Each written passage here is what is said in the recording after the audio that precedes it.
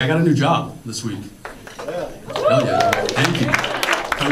Coaching kids, coaching baseball. Thank you, I'm a really good guy.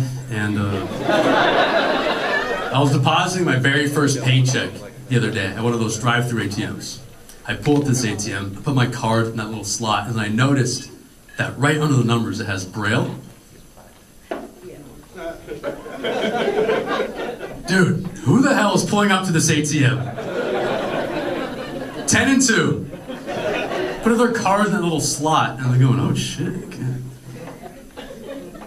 can't see those numbers, man. I have to use Braille today. Dude, I'm obsessed with this. This fascinates me. This is unreal. Like, I got into an argument about it the other day with my friend. My friend was like, dude, Anthony, the Braille is there for the passenger, right? In case somebody in the back seat is blind and they have to do their banking.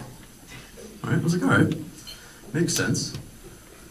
But then what douchebag is driving his blind friend to the bank, pulling up a line of cars, just like, I don't know, man, you figured it out, let's go, come on. What do you got, mittens on back there, Stevie Wonder? Let's go, hurry up.